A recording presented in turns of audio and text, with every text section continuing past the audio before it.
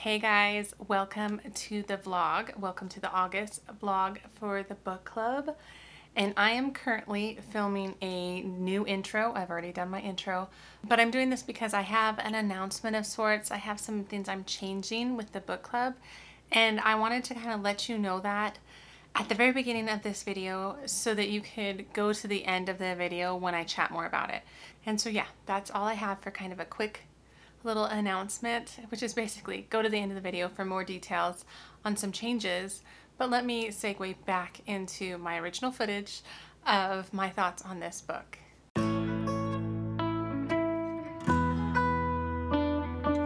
So I am starting the next book. I am starting Nature of Fragile Things by Susan Meissner. Again, a reminder, spoiler-filled vlog on all my thoughts and all my feelings about this book because I am so stinking excited to get to this book. Like I've said in a number of different videos, this is probably my most anticipated book because I loved As Bright as Heaven. I started this last night, so I was like, okay, I better update everybody and start this out because otherwise I'm just going to tear through this book and not do a very good vlog. So my initial thoughts. So I liked how it opened up.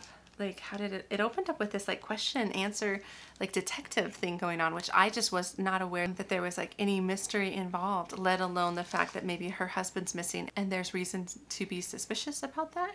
And so I thought that was really interesting. That really sucked me in. I liked the very end part where the guy was like, so why did you decide to meet a man you just met? And she's like, I married him because I wanted to. And you're just like, that's so interesting because what would draw a person to do that? And so that's a little bit of the first part that I was reading. I was reading about like what did drive that decision in her, and that being that she immigrated to New York, I believe, from Ireland. And she's just living in just these terrible conditions with housemaids and just lots and lots of poverty, lots of hardship. And she just did not imagine that's what life in America was going to be like. And then she sees this advertisement for a man looking for a mail order bride, which, my gosh, if that happened today, that would just be so strange, right?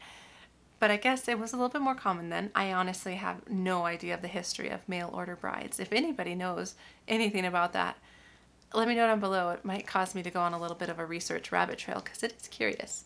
Like, how common was that? During what time frames did that happen a lot? But that was her story, and then she goes out and he picks her up, and then he takes her right to the courthouse to like marry her, and she's like, you know, she was ready for it, but like I guess maybe she was ready for it, but I was like, that's way too fast. And then like he didn't even want pictures, and she's like, oh, what? I'll take a picture, please, you know.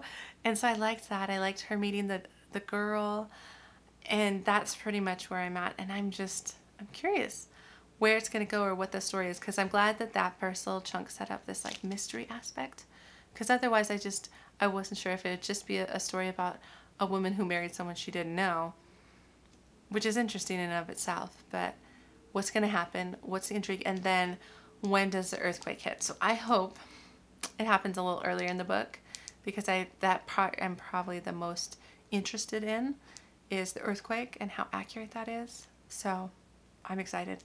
So that is my start to reading this book.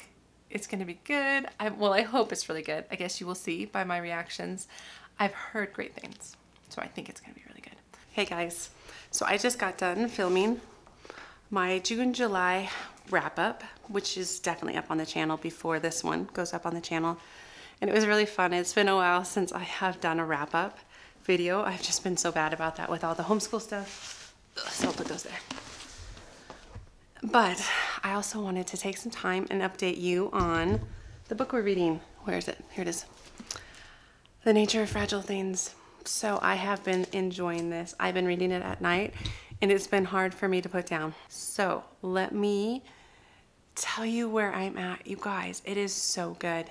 So where I left you off, it was just kind of basic. She was taking the train to meet this guy, to marry this guy, right? And so I'm on page 136, I think it is. And it's so good. So I've been enjoying her as she's been getting to know this girl, the little girl Kat. So sweet, the sweet little girl, and just teaching her to read and just really falling in love with her. And I've just been really enjoying that. But I just got to the part where the girl, Belinda, is that her name? Yeah, Belinda, where Belinda came to the door. Oh my gosh, like, you know what I'm talking about. If you've read this book, I was so shocked by that. I knew there was this other woman and she's going to show up before the earthquake. And I'm like, okay, we're getting to the earthquake, right? I'm like, I was tracking the months and being like, okay, it's almost April. That means the earthquake's coming. And then there's a knock on the door, right? I'm like, okay, there's this woman. And then I'm like, oh my gosh, what is going on in this story? Like, that was a twist that I just was not seeing.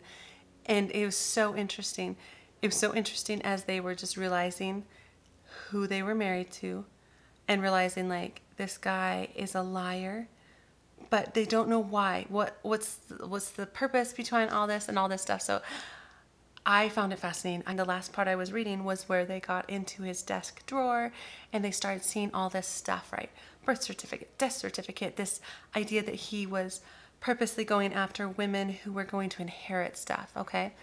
And then she, the main character, was looking for, like, the death certificate of his old wife, right? The mom to this child she loves, and she doesn't find it. And then she finds a letter that Candace, the mom to the girl, is in, like, some sanatorium or mental institute, I guess. I'm not really sure. I haven't gotten too far on that.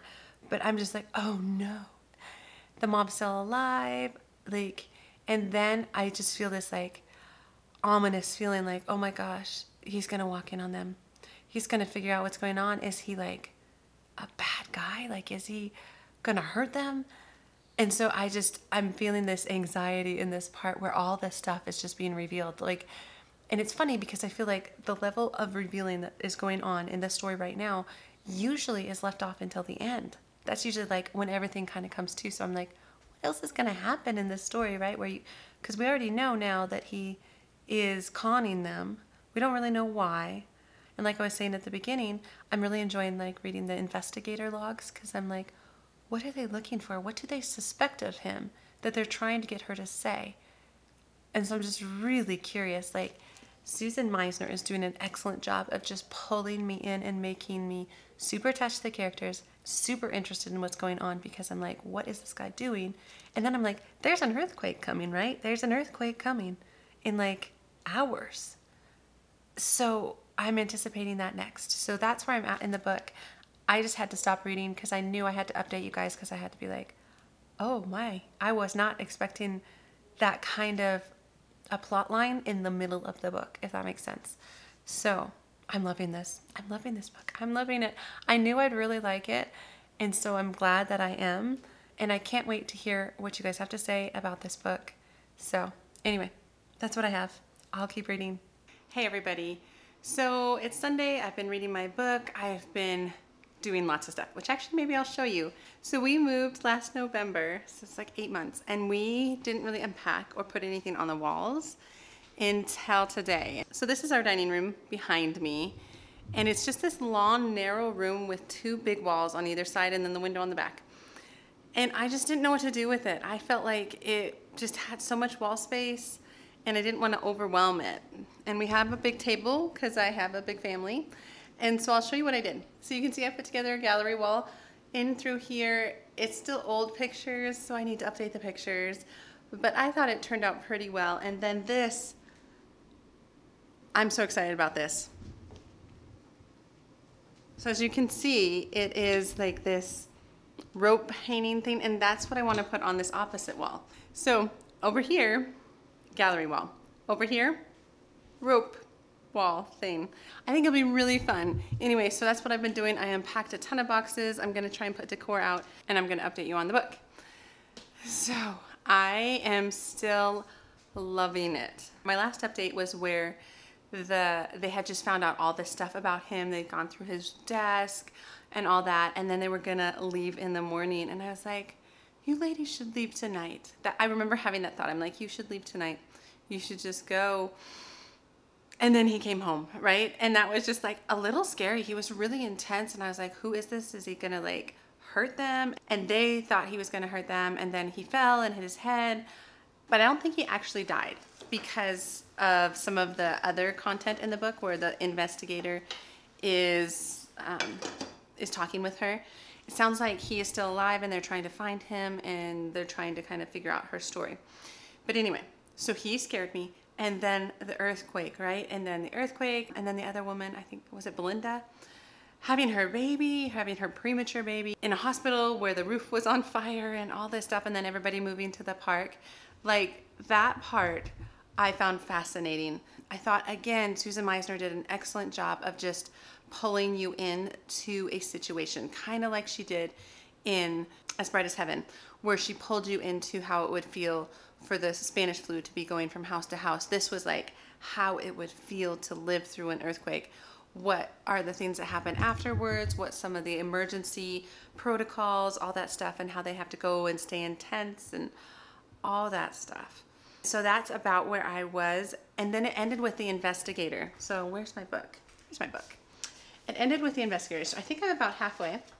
Yes, I'm about halfway. And it ended with this where he was talking to her and she was sharing with him like some of her suspicions about her husband and the fact that she thinks that he kind of offed that one woman, the one that was on the ranch. And the investigator agreed. And then they both asked the question that I have been wondering. Why did he marry her?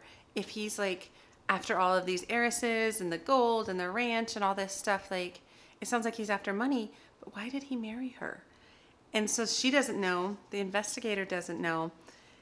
But then it ended, the last chapter ended where she told the investigator that she figured out why he married her. She figured it out after she went and dropped the girl off with the mother, with Candace. And so now I'm like, what happened? This book, I feel like there's lots of good twists and it is really making me want to read it quickly. And so I thought I would just get on here and update you guys really quick.